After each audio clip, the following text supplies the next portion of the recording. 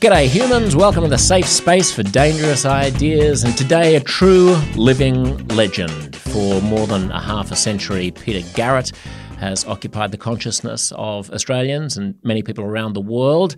You may know him from this little number. How can we dance when our earth is turning? How do we sleep while our beds are burning? That's right, he's the lead singer of Midnight Oil, one of the most iconic bands in Australian history. But he's not just that. He is also an environmentalist and a politician and an activist. At the same time as he was a superstar in Australia for his music career, he became the head of the Australian Conservation Foundation, one of the country's biggest environmental groups, and then went into politics with all of the compromises and difficulties that might entail. He became the Minister for the Environment. He went on to be Minister for Education in the Australian government. He spearheaded the campaign against Japanese whaling in the Southern Ocean, which ended that particular practice. An incredible person with a lot of incredible thoughts about all of the biggest issues that face us, from climate chaos to the way that we live our lives, energy independence, and the rise of China. His new solo album is called The True North. It's with his band The Alter Egos. It drops on March 15th. He'll be touring Australia in March. Please enjoy the one and only, the living legend, Peter Garrett. I like the part of the... Actually, when I was in high school, I went on holiday to New York, and my idol at the time was David Letterman. And I got tickets 6 months in advance to get. I was ticket number one for that night. This was at the peak of Letterman's prowess, mid to late 90s, and you were the act. Yeah, we did that night quite a few times. This would have been probably maybe like 96 or something. Yeah, that'd be right. Do you remember the first time going on Letterman? Totally. You know, I remember. Why? Because we said to somebody, we're going on Letterman. Like, we met some other band somewhere, and they said, make sure you take your thermals. Yeah. We went, what? Explain that for people who don't know. So we used to have the air conditioning on. So yes. it was so cold, so no one would fall asleep. Yeah. Because you didn't want people to fall asleep. He had a theory about comedy that it was, that you're more, if you're freezing cold, you're kind of more likely to pay attention, you're more likely to laugh, you're more jittery, you're more... All of the above. Yeah. But I also think it was the fact that, it's Manhattan. And New Yorkers have had a big day. They've battled in and out of Manhattan. They've worked. They've queued up. Then they're sitting there. That's a very literal interpretation, perhaps. I mean, these are all tourists, though. They're all people who've come in from Idaho. They're on a New Yorker is not going to see. There were a few potato farmers there, but yeah. Do you remember? And was that a weird, surreal experience for you going on the huge American shows, or did you not really understand why that whole thing was big? Oh no, we understood. I mean, we'd been touring. We toured the States early. But we weren't a mainstream band. But of course, so at night, if we had a night off, you watch telly. Yeah. And so we would watch Carson and Letterman and Jay Leno and whoever. Yeah. And you realise it's a part of the zeitgeist. Absolutely. And it's the water cooler discussions in the morning as who was on the night before and so on. So I think the record company was amazed that they could actually get us on. More than.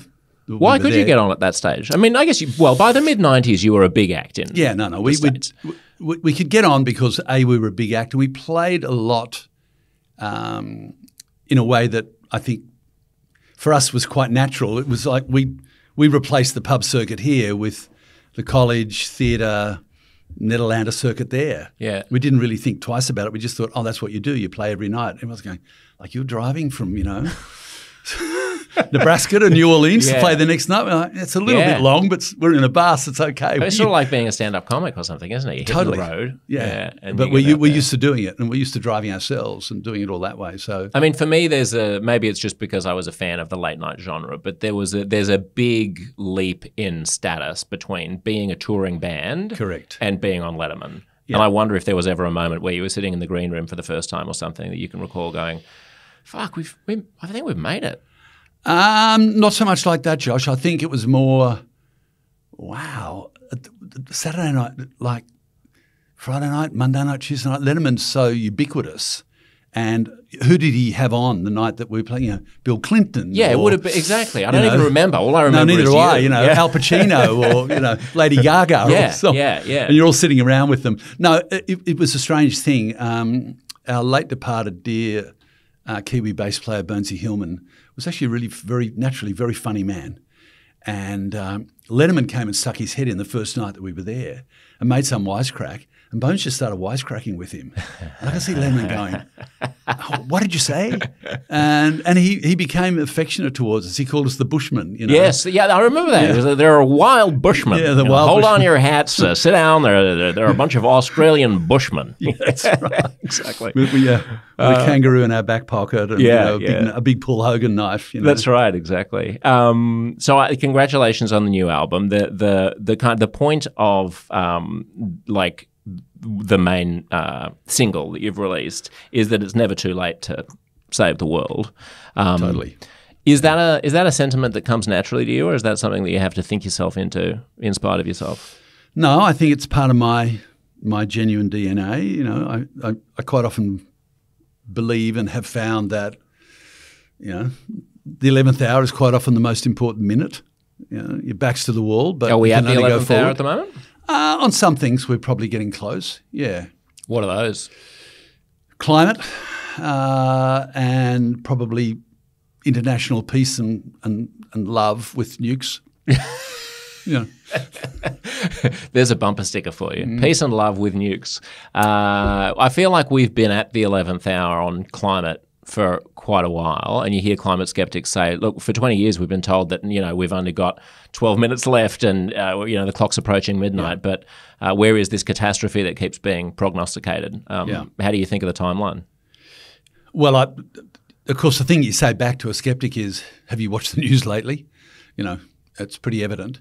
Well, the timeline, so I'm not a catastrophist, but I'm very familiar with the science, and it's been a big part of my working life, particularly when I was in politics, but even other parts of my life. And the idea that we could stabilise climate will be an idea that will grow stronger over time, not weaker, as more and more people realise what's at stake, and as we suffer more, you know, climate events. So the question is, what kind of world does it become the more you delay action?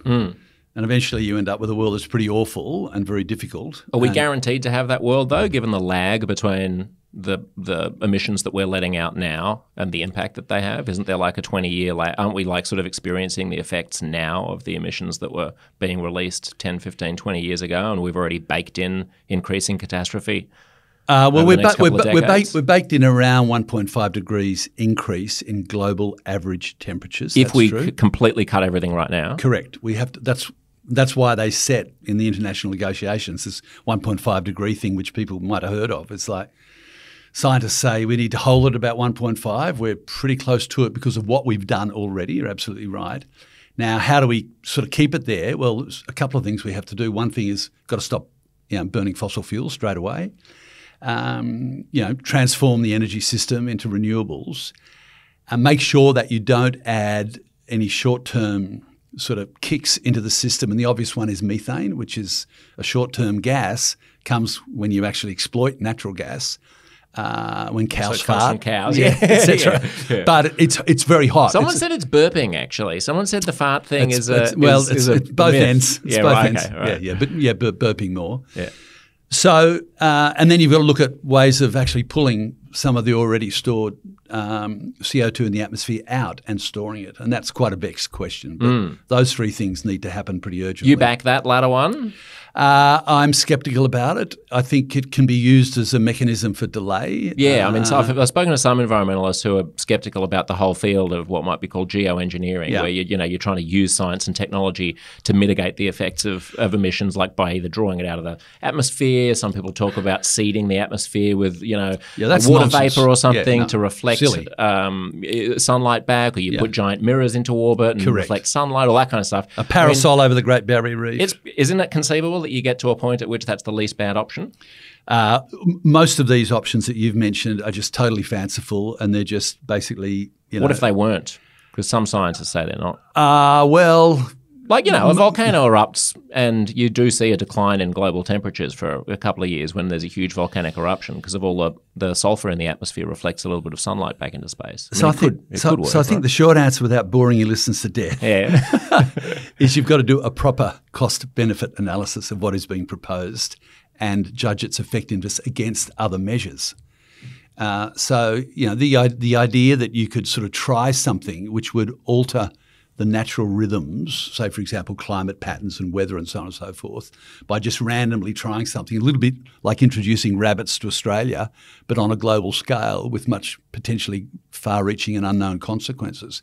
If you're looking at something which has got material scientific validity, but they just haven't figured out a way of doing it yet, say, for example, like burying CO2, well, then there may be some prospects for it. But by far the easiest thing to do is use available good solar, wind, energy efficiency, do the stuff that's there. We can do it already. We don't have to think about these what if we do things. all of that and still, I can imagine a scenario in which we do all that and still a big country like China experiences enough droughts and extreme weather events that it goes, stuff this, we're just going to try.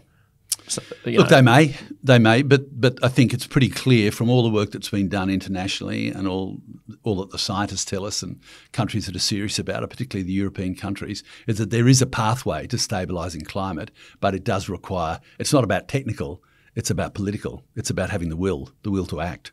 When you say it's not about technical, what about the advances that have been made technologically? I mean – we can have a whole argument about fracking and the upsides and downsides of that. Yeah. But America is reducing its carbon emissions thanks to pivoting to natural gas from oil. You've got things like Tesla and the electric car boom, and a lot of people do feel like technology will ultimately get us out of this without the heavy hand of government. Are they naive? Utterly, and in fact, fracking's not getting us out of anything. It's just getting us into more trouble because you get a lot of methane with fracking. You get a lot of leakage. And the potential impact on groundwater, aquifers below ground, water systems and supplies and so forth is massive. And fracking has completely trashed and destroyed parts of the US already. It's a shocking industry, actually, and I really hope that we don't do too much of it here. The sort of arguments and discussions that we're having, Josh, about it are fascinating in a way because what it really says underneath is there's enough wordage and thinking around the place that essentially refuses to accept that we can't continue as business as usual and expecting a technological fix per se to get us out of trouble, but that we actually have to do a bigger change. And the part of the bigger change, which is pretty straightforward, is not that big. It's just saying to coal companies and oil companies, your business model is damaging the planet. And you now can no longer do it. And guess what? We've got other ways of making cars drive along a road, and we've got other ways of providing the power for us when we turn on our lights. Let's start using it. Right, but the biggest sort of advance in encouraging people to understand that we've got other ways of driving cars along the road was a private individual who had a vision of making electric cars cool instead of dorky and went ahead and did it, even in the absence of government action. Well, he's a dangerous individual who's managed to do one good bit of technology. And by the way, do not forget that the Obama administration provided Tesla with a great deal of government support in its early phase. I mean, a great deal of support for all car manufacturers, including petrol car manufacturers. Nothing happens without the hand of government doing something, hopefully the right way. Yeah, but they weren't putting their fingers on the scales of electric cars versus petrol cars. They were still subsidising the auto industry. They were enthralled to the standard motor industry thing on it. But no, you need to have a mix of both things. You need to harness and utilise the best of innovation and what the best and the brightest can do. And you need to provide a really solid, robust and pretty stable environment in terms of laws and regulations to make it happen. And if you look at countries, look at South Australia. It's a great example. There are many days in South Australia now where they actually run the whole of the state on solar panels. Now, that happened because the South Australian government enacted a certain number of legislations and regulations to make that happen, and voila, it happens. Now, they're not building the solar panels. It's not the government that's installing them on people's roofs. It's not the government that's coming up with the new solar panels, but they're just saying, hey, solar panels can work. Here's a way that they can. And, of course, once a government does that, It can happen easily. Speaking of Elon Musk, did I detect a jab at him? There's a lyric. did. There's a lyric did. where about taking selfies from outer space in the song, and I thought about Elon and Bezos and Branson and all those people. and the techno-utopian infatuation with colonizing space. What do you make of that phenomenon at the moment? What's going on there? You know what? Well, there's two things for me that really make me sort of reach for the vomit bucket. One is this idea that sort of these sort of mini egos, which are really people that have done very well in business, that are not so many, that have done well in business, figure that one way of manifesting this idea that I am a unique, great person, I'm intrepid, I'm adventurous, I'm whatever, is to spend oodles and oodles and produce lots of pollution to go do something as utterly futile and meaningless as to try and colonise a planet elsewhere, whilst at the same time, obvious comment, of course, but there's plenty of good things that they could be doing with their money here. The second thing, though, which for me is even more important, is that most of these techno-utopians and the libertarian strain amongst many of the people from Silicon Valley and Musk and others is actually fundamentally anti-democratic. They don't believe that governments can do anything particularly well. They'd like government to get the hell out of their lives. They're not committed to the idea of a common good, and there's no social contract with them and the rest of the world, whether it's their workers, their customers maybe, but certainly not the rest of the world in terms of how they see things. They're quite attracted to what I think are extreme and dangerous philosophies and inimical in a way to the development that we've had over the last couple of hundred years, which for better or for worse has gotten to us to a point where we actually think we need to treat one another equally, irrespective of our genders, our race, our biases. And we need to provide for people who aren't able to do as well as they could otherwise. So these guys are a danger, and you might watch them support Trump, for example. I mean, Peter Thiel, who's one of those people, as you would know, I think has thrown a bit of money. He's one of the founders of PayPal. Yeah, he's a big, all of that. Huge libertarian force in Silicon Valley. Yeah.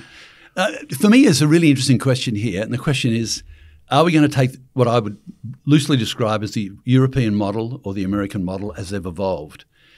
The European model recognises that in order to survive and to flourish, we have to cooperate. The American model believes that in order to survive and flourish, we need to give full rein to individual liberties, to let the great people, the smart people, the powerful business people have their way. I happen to believe that the European model is a better one. Now, I'm not talking about China and the rise of India and all that at the moment, but I think those two philosophies sort of essentially underpin what's happening in the world, particularly around climate, a very good example. And as ever, there are some elements in what people do that you can grab and say, hey, that's good, Put 6 really bright young men and women in a place and pay them, $50,000 a month and say, come up with a great idea to do X. Totally, there's no question. Funny that you use the word X because X is sort of Elon's, Jump straight into it, didn't I? Elon's letter. But I mean that's interesting because the way that they would say, when you say that they're, meaning the sort of techno-utopian libertarians in Silicon Valley, that their attitude is anti-democratic, they would say that's a very socialist point of view about what democracy is, because you've got this sort of faith in the state as being the locus of the demos, right? And they would say, unleash the power of the individual and human beings will all, in an Adam Smithian sort of way, get along and help each other, respect the autonomy of the individual. And that's for the fundamental kind of unit of democracy, right, is the individual rather than the collective action. And they might even concede that there are collective action problems like climate that require that the market isn't going to fix on its own and will need guidance like a carbon tax or an emissions trading scheme or something like that. But they would say that the closer you can leave the centre of action to the individual and the market, the better result you're going to get. What do you say to that? Well, that's not all they say. A part of it I agree with. I think we should have... I mean, that's probably not what Peter Thiel would say, but no. It's probably what Elon Musk and Mark Zuckerberg would say. So I think they're fundamentally wrong. And I think they're fundamentally dangerous ultimately. On the question of giving people the freedom to, innovate and to explore and to develop new ideas and so on and so forth, no argument from me, and neither should there be from anyone. But on the argument that government's got no business in my life, complete argument from me. I mean, what happens to these people when the sea level rise in Florida starts running over their walls? Like, I mean, they can't produce a gated community that's going to stop a climate crisis. Well, Elon money probably can, but No, I seriously don't think he can. And I mean, some of them go and build these massive underground bunkers, on the South Island of New Zealand. It is fatuous. It'll be seen as a sign of utterly dislodged insanity at a later point in time. When people look back on it, they'll go, what the hell? But the other part of it is pretty straightforward. They don't want to pay taxes. They believe that they can create their own utopian vision. By what rules, under what levels of accountability, how are they employing people, how would it work? And the truth of it is that they haven't thought that through. They haven't been able to get one of their single funny little, cosmic islands or everybody in a bubble in Arizona or whatever. And they never will. That's the truth of it. They never will. What they may get is a very autocratic government, a figure like a Trumpian figure or whatever, who says, hey, I recognise what you guys are doing and I'm very supportive, but by the way, I'm going to lock up people that disagree with me and put them in jail. There are really basic fundamentals. They're under challenge. There's no question by these people. But why do you think they would do that when, part of the problem with Elon Musk at the moment is that he's come blundering into Twitter and has sort of removed their content moderation in a way that allows a cacophony of free speech that's letting, hate speech flourish and so on. I mean, his instinct strikes me as being anti-authoritarian, isn't it? I mean, isn't part of the libertarian spend thing a lot of that time. I don't spend. I mean, I've noticed my Twitter decline rapidly. Horrible, yeah, just really awful. But I don't spend a lot of time actually following him around. He doesn't. Right. He's not ringing my bells, really, to be blunt. Right. And when you said an interesting thing about, Peter Thiel's New Zealand bunker and, how future generations will regard this as being totally bonkers, you didn't qualify future generations by saying if we're all still around in a few centuries. Well, look, you're optimistic? Humans are ultimately highly adaptable. We're a very communicative species. We've mastered technologies. We can make choices, including moral and political and social choices. So there's nothing to say that we can't be around. It's just that we need to break some very bad habits and get active on other things to ensure that what we're around to is palatable. And at the moment, it probably isn't. In terms of the transition away from fossil fuels, you mentioned solar and wind. You didn't mention nuclear. It's a no-go? It is for me, and I think it ultimately will be even these so-called small reactors that are being talked up by the industry now. I mean, if we step back and look at it, what is the objection to having an energy system where individuals, communities and countries draw on their natural, renewable and non-harmful energy sources to create energy, to support themselves?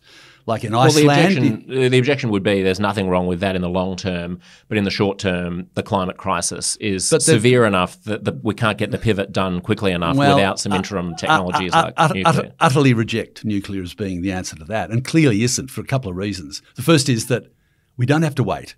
I mean, if Germany can sort of get its solar penetration up around the 40, 50% in a country that suffers a long winter, then there's many, many, many countries around the world that can do it equally well. The renewable technologies are there, and the cost nut on renewable, particularly on solar, has come down. It's just it's just a matter of doing it. It's a matter of will.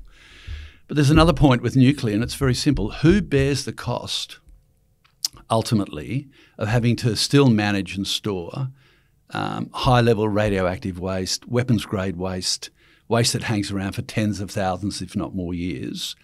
Who bears that responsibility? And ultimately, insurance companies won't bear it. Communities, quite rightly, don't want to bear it. But if you are going to have it, someone has to bear that cost and take that responsibility. And that is a far, far greater cost and responsibility than I think pretty much most countries are going to take, with the exception of a few. France is one. Sorry, do you mean the cost of the risk of a disaster or the cost of maintaining nuclear waste over tens of thousands of years? Well, it's both, but it's the latter in particular. Because won't governments do that? Don't governments? I mean, we store other people's nuclear waste in Australia, don't we? I mean, or at least we talk about it. We talk about doing it. Very, very little, and all low level at the moment. Right. But what is a government, Josh, when you boil it down? I mean, you might say at the moment a government is Anthony Albanese here and, someone in another country, but basically governments are people. I mean, we are the government ultimately, and we would be the ones bearing the cost. That is not fair, not equitable, and actually not safe. Right.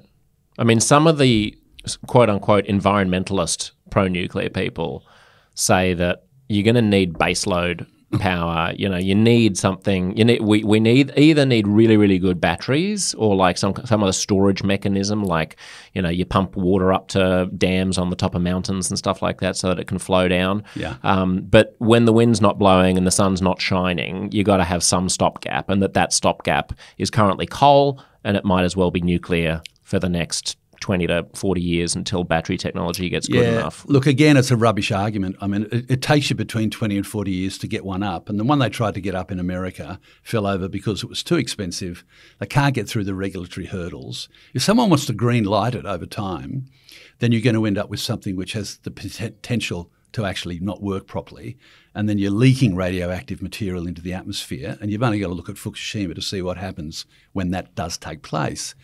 But the other part of it is that I've heard these arguments forever and a day, and these arguments don't take into account the fact that if we manage our own energy consumption consciously in any country, in any suburb and in any street, then the fact that we have to use energy carefully at different times is something which we can build into our cultural matrix very, very easily. Right. And if we had smart grids...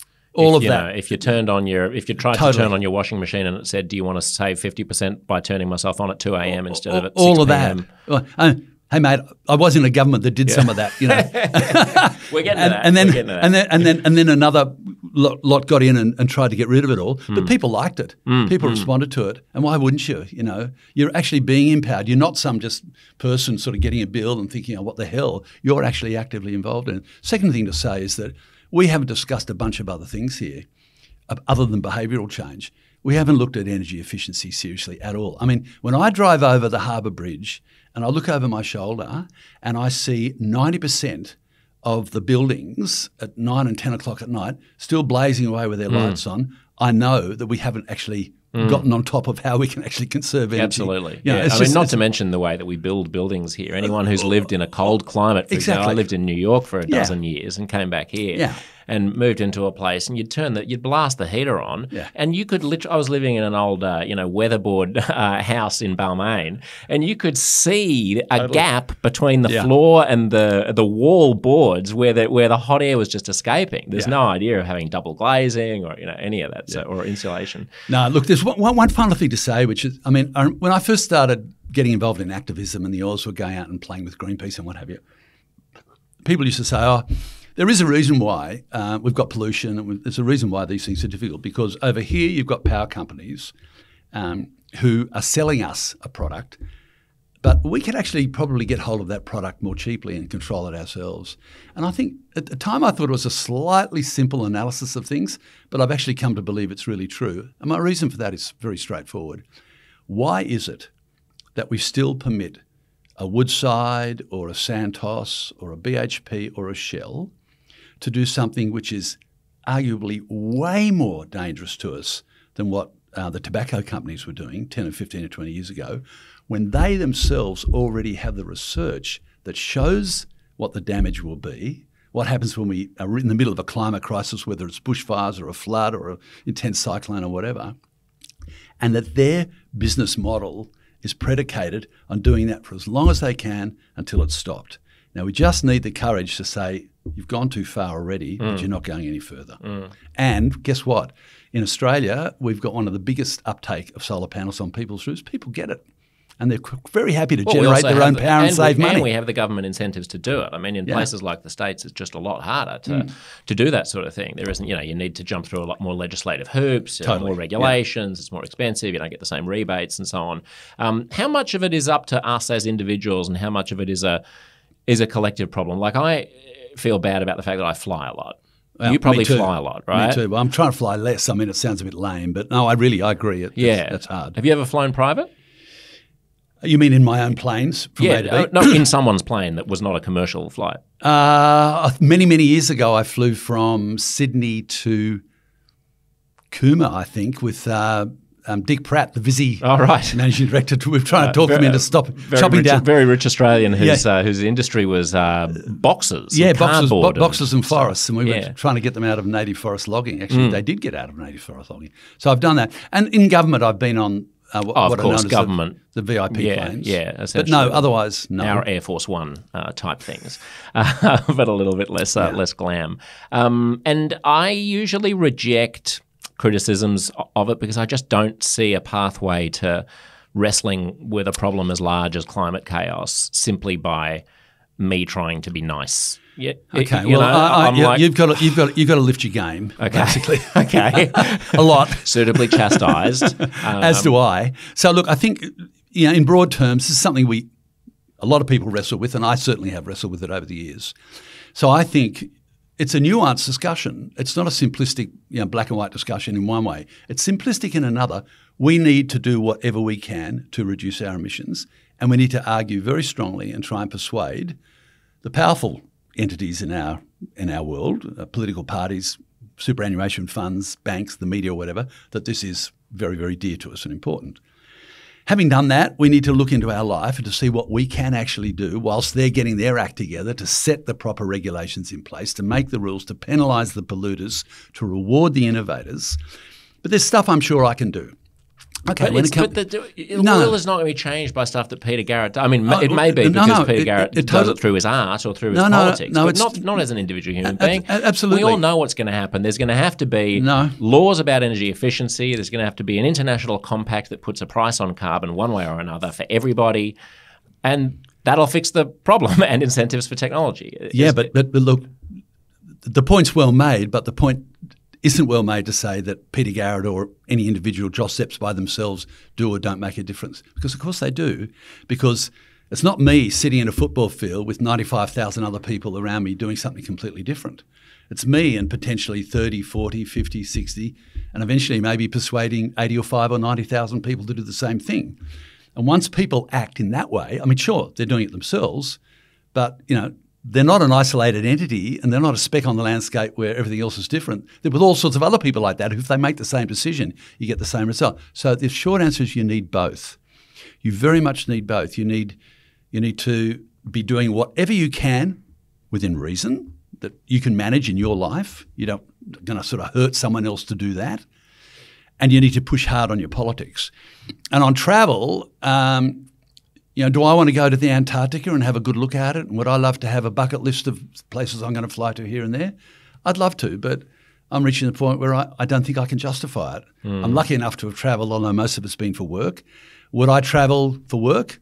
Yes, I would, because there's probably no other way I can easily do the work. We're employing people and so on and so forth. So, I mean, there are lines and nuances in there. You can argue it any which way. I totally get that. Air travel, though, is going to become an issue for us in another way, which is that up to this point in time, we've taken for granted, and I'm one of those people now, I'm that generation, I'm a boomer, that, hey, I can jump on a plane pretty much whenever I want to go wherever I want. And there's more and more travel than there's ever been before. It was cheaper up until COVID than it's ever been before, but it's not included in the climate negotiations, the protocols, the COPs, the Paris agreements, the da-da-da, because most of these airlines are owned by governments who sort of don't want to go there because they don't want to say to people, well, actually, your tickets are going to cost twice as much and we're now waiting for, the new sustainable Richard Branson plane to glide in and land, Sydney or whatever it might be. So I think air travel is heading into a really difficult and let's just say bumpy ride. I had a really interesting tour around a NASA facility in the States when I was working on an energy show in America, and I was a correspondent looking at renewable energy and stuff. And they've got a lab where they're testing algae. Right, yeah. And the algae produces a biofuel. The biofuel fuels the plane. Correct. And although the plane is still producing emissions, they call it closing the carbon loop, where the plane produces the emissions get absorbed by the algae algae becomes the fuel, and so this was their sort of sunny Pollyanna optimistic way of saying, don't worry, we can keep flying as much as we want to. Yeah, we'll just as long as we make sure that we're soaking up the carbon that we're putting out. So who knows? Who knows whether that's going to work? Why did you go into politics then? So you started in the Nuclear Disarmament Party, which was a tiny party that didn't really go anywhere. They got a senator in the parliament. They got a senator. And then you went mainstream. I mean, did you get headhunted specifically? Was it during was it when Mark Latham was Labor leader? Yeah, it was when Latham was leader. You? Yeah. He came and said, would I be interested? And what was your initial instinct? Well, I'd finished up I'd come off the road, and I was the president of the Australian Conservation Foundation for a couple of terms, and I was just finishing that term. That's a big environmental group here in It's Australia. a big environmental for foreign group here in listeners. Australia. Yeah. And I was spending quite a bit of time in Canberra, and I'd worked with governments of both persuasions, but probably more closely with Labor. And I'd seen what happens when an environment minister decides to do A or B. I'd spent a lot of time in there persuading them to do things, and I thought, well, if there's an opportunity to take that role, then I'll do it. And look, I've been a long-term student of politics, so I wasn't.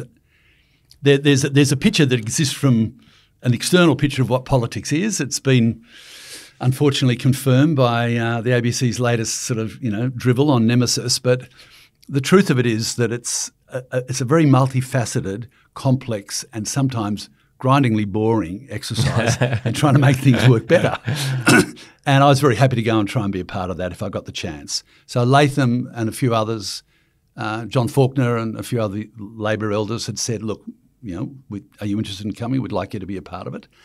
So how did they do that? Did they come and visit you, or did they shoot you an email? Or do you remember well, I knew them. I knew them anyway beforehand. So we just had discussions. You were socialising? Not so much socialising, but in touch. Right. Yeah. Right. So I mean, I was a lobbyist essentially. Yes, of course. So you'd be in the room with them anyway. I see. Of course, in your capacity as the head of this environmental group. Yeah, that's right. I mean, I'm spending like weeks in Canberra, knocking on people's doors. And was there a point at which Mark Latham, who was the leader of the opposition Labor Party at the time, turned to you and said, "We could really use you in government if we win"? Yep. Did you have to think about it? No. Yeah. So then they win power, but Mark Latham is no longer the Labor leader. Correct. Kevin Rudd has come swooping in. It was a historic election. Beasley. Sorry, there was Kim was. Oh, poor old Kim. No. Poor old Kim. I know. Kim Beazley was briefly the opposition yes, he leader. was. Yeah, who is an incredibly accomplished Australian. And absolutely. Sorry, Kim, I don't mean to. No. I mean, I have nothing but massive respect for Kim Beazley, former defence minister. Is that right? And hugely accomplished, but was not did not prove to be the opposition leader who would lead Labor to government.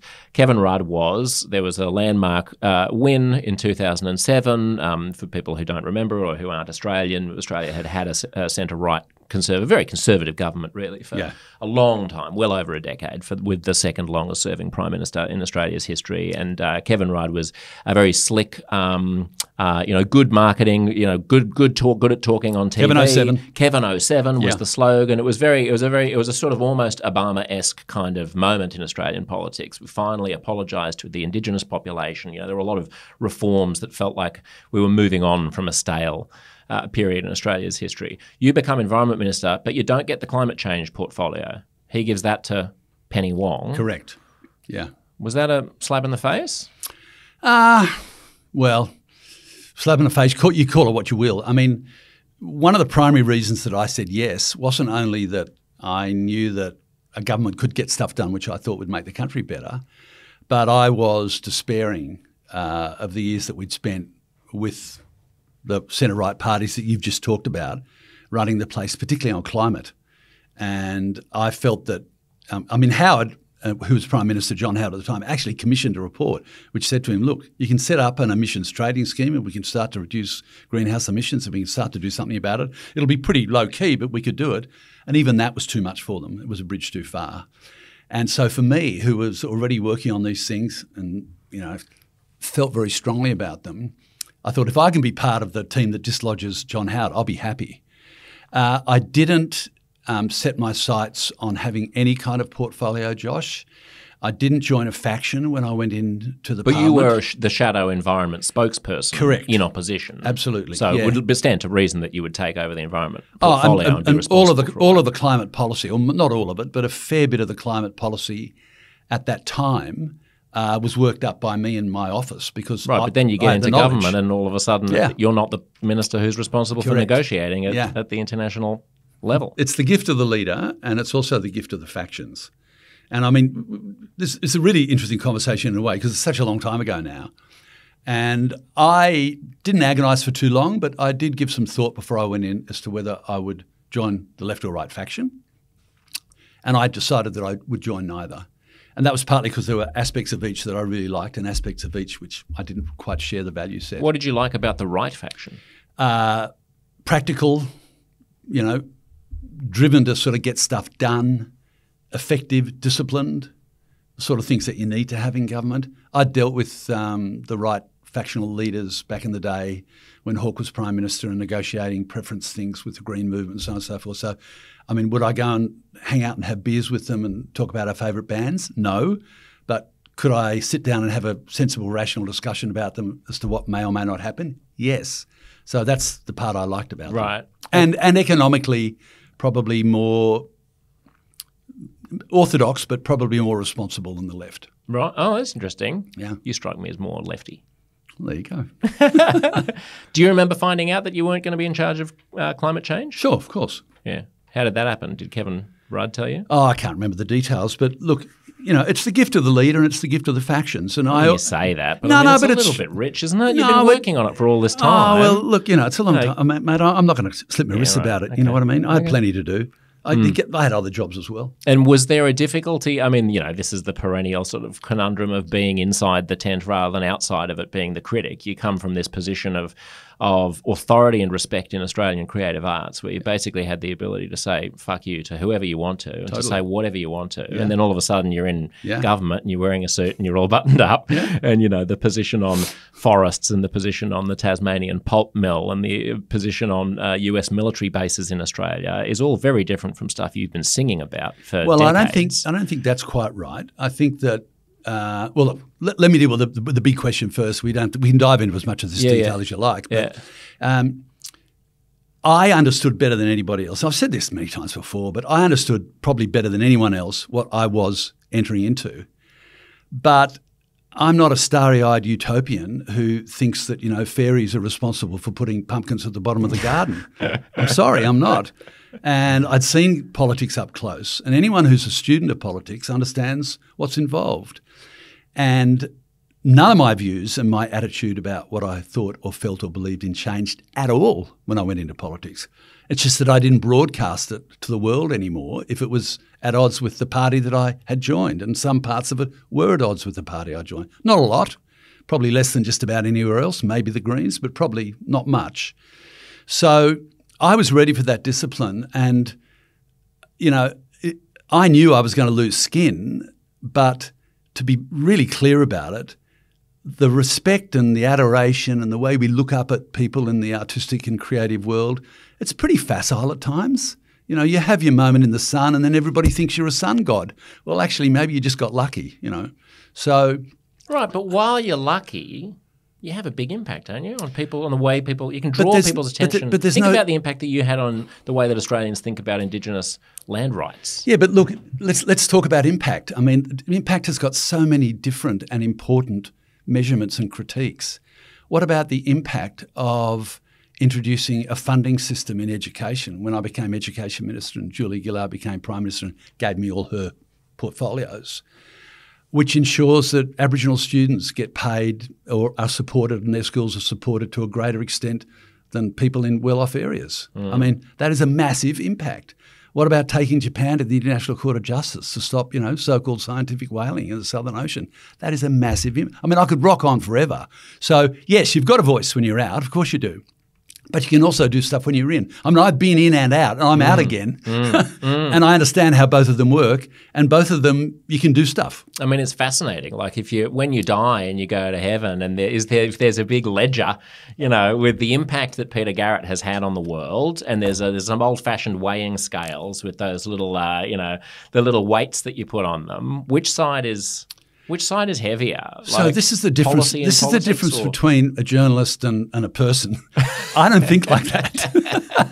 It may just be the difference between Josh Sepps and a normal person. Yeah. No. I honestly don't think about it. And to get back to the thing about not having the climate responsibility, once I was non-factionalised, I was on my own in there. All I had was my capacity to work, to develop trusting relationships with people, and to express my views and to be a team player, which is I understood and I wanted to be. That was the team I joined. I didn't join Right, to but become. there was another team that you left. Like, I mean, in the 2006, I think it was the Victorian state election, Bob Brown had a go at you, who was the head of the Greens. For you were saying that, like, you were encouraging people to vote for Labor and saying, really, oh, look, the Greens are just going to, the Greens will be in an alliance with the right wing. Wasn't it the silliest thing on earth? I mean, But was it? I mean, from the Greens' perspective, it's like, well, hang on, you were part of our tribe. No, Now I you wasn't go part and of. No. Well, you were an environmentalist. I mean, you weren't part of the party, but you're like, yeah, but you know, just the fact that people confuse the Green Party with environmentalists is just, that's a part of our political culture. But I mean, give me a break. You know, I'm in the Labor Party. I'm a member of Parliament, and I've been criticised for campaigning for the Labor Party. Well, you know, sorry. Right. But I mean, they regard it as being a betrayal of your pure. I suppose it's a purity test, right? About like you used to be a good guy and now you've sold out. They bought into the same framing that Murdoch and the Australian bought into. So it was very interesting. You know, you had the Greens on the left, on the far left, if you like, and you had Murdoch and co on the far right. What way can we damage this person who is probably going to become a minister and will be in the cabinet? Well, we damage him by saying, "Oh, look, you know, he was a purer than pure, spouting green politics from the stage, and now he's a nasty, dirty Labor politician, you know, abiding by the policies of the party." Shock. It's like the charge of hypocrisy is sort of the easiest way for cynical people to take you down, isn't it? Because there's no way to escape it because everyone is compromised. Exactly. And you know what? I knew all of that, and you just let that stuff go.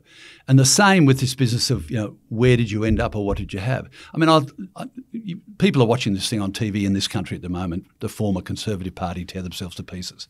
But this is a 3-part ABC miniseries about the previous leaders but one of their prime Liberal ministers, Malcolm Turnbull, who some people will know. He's been on this show. You can go back and find the well, interview. there you go. I'm sure. And he would have defended his position, I'm sure. Yep. But I know, remembering having a conversation with him about, because we went in at the same time. Yeah, right. We knew one another before we went in. We were high-profile figures. We shared a common boundary, so we were quite often doing events together. And I've got a lot of time for Turnbull in some ways. Yeah. But I said to him, look, Malcolm, there is a difference between you and me, what we're doing, because we were sort of saying, you know, it's ridiculous the way in which you sort of get judged by this sort of persona thing that the media creates when actually you're down in the ditches trying to do a bit of work. Okay, whatever. I said, yeah, there is one difference though. You have come here to be Prime Minister. I've come here to be a serving member of the Labor Party. And it was true. The big question around whether I should have done environment at all because of the expectations and the easy way in which it could be parodied. I actually think we got an amazing amount done. And so I'm happy to say that it's the most effective term that any environment minister's had in Australia. I'll just say that, not trying to be immodest, but I'll state it, and I think it's on the record. But I actually enjoyed myself more and felt like I was doing a better job when I was Education Minister. Oh, that's interesting. Because I didn't know anything about it, much, and I had to learn from the ground up, and there's a lot of stuff going on. It's very important to the country, and that's what I went to do. I went to be a working politician. I mean, it's ridiculously naive and maybe it sounds self-serving, but I actually did go to serve. I mean, I didn't have to go there for the money. I didn't have to go there for the hand claps. You know, I wanted to go. It's great, isn't it? I mean, it gives me a little tingle up the spine to think about how a democratic process works, where just a person runs for office, you know, is able to get elected, is able to suddenly have a major impact on the direction of the country just because people go, yeah, thumbs up, let's try this guy. Look, it's incredible. And, you know, I mean, for me now, particularly over my time in ACF, but also in politics, I'm looking at younger people that either worked with me or for me, or were young activists campaigning on the environment. They're in state parliaments, they're governments, they're ministers. They're stepping up and doing that thing as well. And they're going through the same sort of, I've really got to try and get this done thing. It's just that all of mine was done in Technicolor and widescreen and public. Yeah, exactly. How was working with Mark Latham? You mentioned him. I'd forgotten that he was the person who... I never got to work with him. Right. Yeah. Well, in opposition though? Correct. No? Oh, very little. He went pretty quick? It went pretty quick, yeah. What do you make of his evolution? I honestly don't understand it, and... For people who don't know who are abroad, this was the head of the Labor Party who has now subsequently become.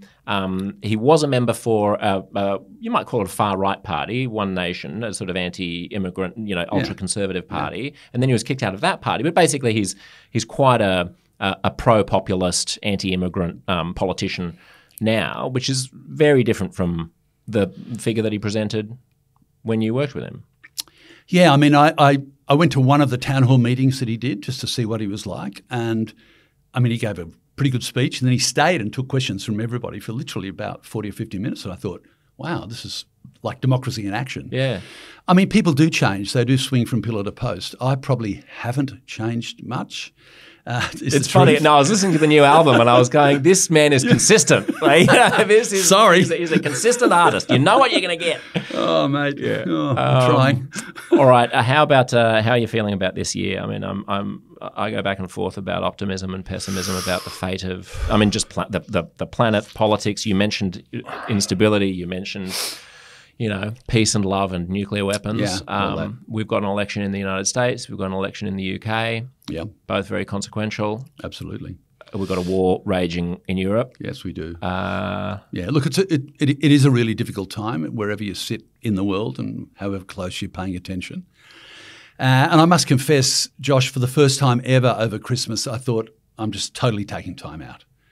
Plus, I made a record that I really love, and I've enjoyed being able to do that. It's important to me. I feel, my blood is sort of still pumping essentially when I do that. And it's about stuff that's important to me and I care about, and I hope people listen to it. But it's that other side of my life which I'm lucky enough to have. So I took some time out from it. I'm always going to be optimistic, but I think that we need to find a way, if we're communicators like I am, of sharing what we think and feel about things with others that doesn't make them switch off and feel like it's all too hard and all too much. And I think about the victories that I've been involved in or the good steps that have been taken, not me personally doing stuff, but working with others, whether it's a community group to stop sand mining on 7 Mile Beach on the south coast, or whether it's being in the government and deciding that we were going to introduce something which changed people's lives and made a big difference to them, and everything in between.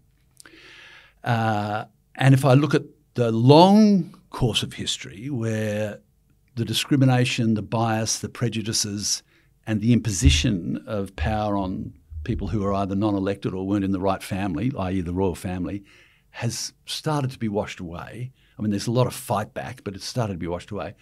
I feel positive. But if I look at what's happening right now, I think this is a tricky, difficult moment. And be informed. When you talk about people who are not elected or born into the right family, what do you make of republicanism in Australia at the moment? I mean, it's like, I was the president of the Republican Association at university, at Good uni. Which one? For UTS. Okay. Doing journalism and communications. Is that your... UNSW. Oh, you're an SW doing the same thing. Okay, that's just our publicist, our wonderful publicist from Sony, who's joining Peter here. So, and at the time, I felt like, so this is the turn of the millennium. This is when we're having a referendum about it. Correct. And for non-Australians, this was a referendum about whether or not to remove the Queen as the head of state and create a democratically, not democratically elected, but a democratic head of state. Correct. Yeah. Now we're on the same team here. Yeah, and yet now, I sort of look around the world and I go, like there are worse things. There are worse things. Oh, really? You're going to go there? I honestly, like, I haven't been lost to the cause, but there are worse things than stupid, stable, pomp-filled, undemocratic systems. I don't know, right? Yeah, I'm not going to go with you on that. You're not coming with me on that journey. No, sorry. I'm ridiculously unreconstructed and a purist. Not malleable at all. Yeah. Look, I get it. I mean, the Scandinavian model's fine, They ride a bike, they go and teach, they have their own businesses, they don't get a million tax breaks. They sort of provide some sense of stability and something that people can identify with and look up with. Look, I understand that. This charade that we see in the United Kingdom or in England is beyond me. I mean, I never got it. I never got it when I was a kid, and I feel exactly the same way about it. Did you feel anything when the Queen died? No.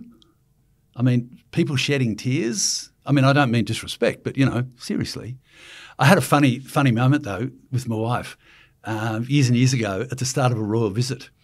And for some reason, we were driving down South Dowling Street back in the day before they did all the major engineering. Right.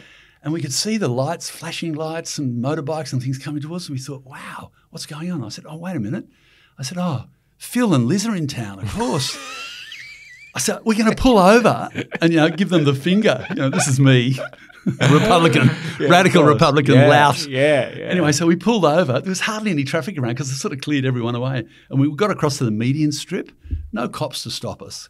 And down they came in the roller or whatever it was with everything. And were they open? Was it open? It wasn't roofed? open. No, they okay. They're inside their bulletproof glass. But they come towards us, but you can see inside. They're moving so slowly. Right. They're having a discussion. Right. / argument. Yeah. Yeah. Whatever. Yeah.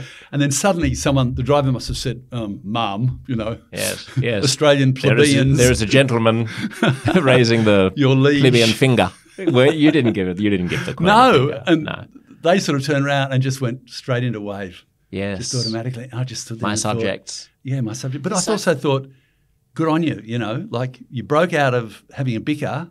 Yeah. I'm imagining that to part have of a it, little to wave at these two humble Australian servants.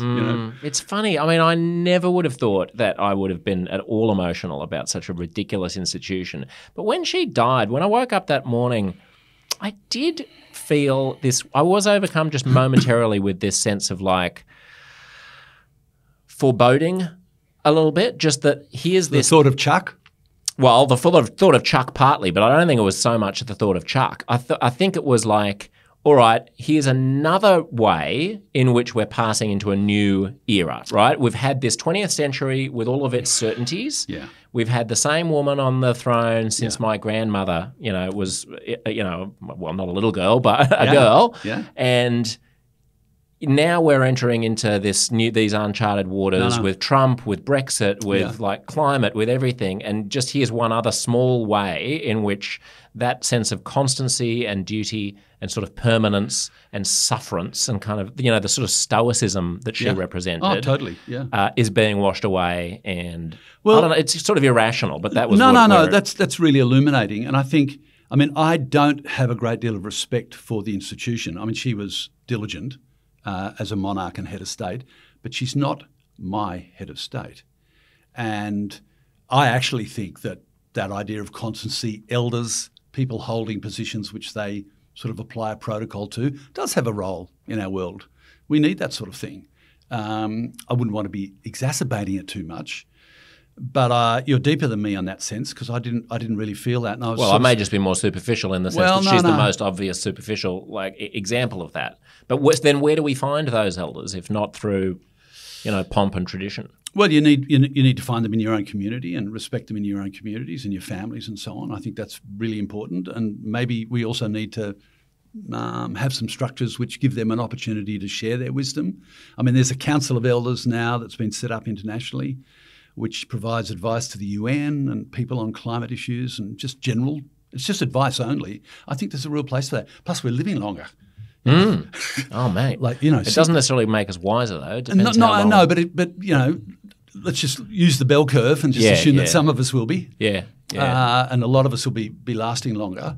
So, I mean, for me, I think one of the issues here is that we've lost track of the Republican debate and what it means to our culture because we're focused on other things. We're focused on ourselves. We're focused on our screens. Some of us, luckily in my case, not focused on the battle that life is, paying a mortgage or trying to find somewhere to rent or whatever it might be. And we haven't had a consistent expression. To hear the rest of this conversation, go to uncomfortableconversations.substack.com/listen and you will get your own personal premium podcast feed with at least 3 extra episodes of the podcast every month and heaps of extra stuff, including the remainder right now of the fabulous conversation you've just been hearing. If it was worth listening to this much of, don't rob yourself of the rest. Pull out your phone right now and search for Uncomfortable Conversations on Substack.